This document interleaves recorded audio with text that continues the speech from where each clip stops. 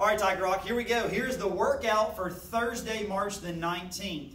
Again, go back to Tuesday. It was round kick day. Yesterday was side kick today. Today is front kick day. I've got Miss Schaefer and Miss Guy. They're going to go to the bags. It all starts with those two pressing front kicks. Ladies? Yes, sir.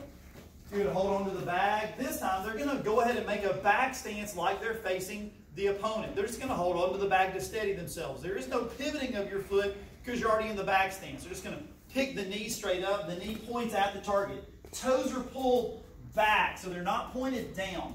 Hardest part of this, as you get more advanced, as you kick out, our goal is to point the foot and pull the toes back. You can't do that right now. Hey, it is what it is. Let's just practice getting our legs stronger. They kick out. So again, she's got the foot pointed and the toes pulled back. The ball of the foot is our striking surface right there. They pull back. Have fun trying to hold it that long at home, by the way. They made it look really easy. They kick out. They pull back. Then they would switch feet. They make their L, their back stance with the other leg in front, holding the bag just to steady themselves. The other hand is up. They lift the knee, extend out, pull back. Notice the knee doesn't move. The knee stays up. It's not sweeping. Extend out, pull back. As they pull back, see, the toes are still pulled back. Then they're going to go out to their dots. They did 2 with each leg. The same sequence. Number 1, number 2, number 3. So they're in their back stance. Let's go left leg. There you go. Front leg front kick, back leg front kick. Now it's going to be a little hopping jump front kick. That's a number 3. Then they slide back to their spot. The other leg's in front. Number 1 front kick.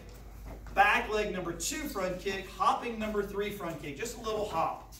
They would do that. Then the finisher today, a 30-second wall squat. So they're going to go right back there because we got a wall they can squat against. Yes, sir. They're going to go down and try to get it all parallel to the ground.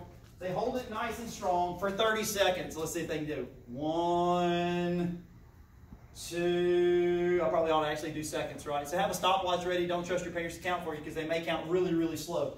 And we'll say that's time. All right, so they got to do a 30-second wall squat. They would go right back in to their pressing kicks, then their numbered kicks, back to the wall squat. The goal is 5 sets of that, or however many you can get done in a 10 to 15 minute period. There's your workout of the day for Thursday, March the 19th.